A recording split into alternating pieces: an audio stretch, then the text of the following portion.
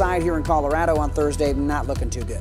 It's going to be a lot colder than what we've seen over the past few days to round out 2020 and start 2021. But outside this morning, we're waking up to mostly clear skies from Civic Center Park all across the metro area. Up into the mountains, we picked up a little bit of fresh snow in spots this morning, though Vail just under a mostly cloudy sky. A lot of skiers and snowboarders hitting the slopes to round out this year as well. And we actually have a lot of fresh snow coming to a big portion of our northern and central mountains with this next system for the start of this upcoming week. But currently, right now, downtown and at the airport, we're in the upper 30s to low 40s. Winds are nice and calm after some really blustery conditions overnight. We are still seeing some snowfall in portions of our northern Front Range mountains into the foothills just west of Boulder up near Netherland. Some snow showers still impacting the I-70 corridor near Golden. We're dry in Denver under a mostly clear sky, and the winds will gradually calm through the afternoon, but it was very breezy this morning. Our next snowfall expected for the metro area to arrive tomorrow through early Tuesday, and some chillier conditions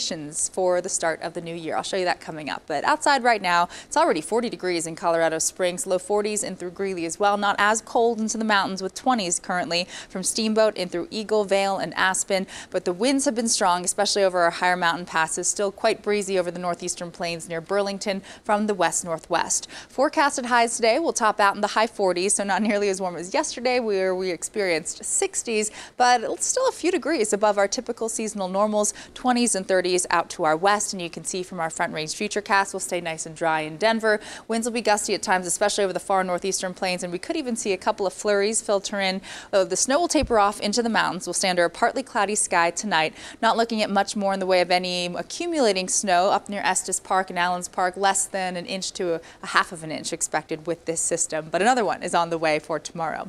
Tonight, a low of 22 degrees under a partly cloudy sky expected, and here's our Futurecast as we start the week. Some more widespread snowfall for our central mountains. Portions of our San Juans could see up to a foot of snow when all is said and done with this system on Monday afternoon. You can see from Greeley moving into the I-25 corridor, the metro area. We're expecting light snow here, heavier snow into the mountains. Please be extra careful if you do need to travel to and from the high country to start this week. On average, 3 to 6 inches of accumulating snow possible from Steamboat Springs in through Aspen, more down through Crested Butte in Denver and over the northeastern plains. 1 to 3 inches, it looks like, a little more over the Palmer Divide. Monday, Tuesday, temperatures will be a lot colder as well, mid to upper 30s.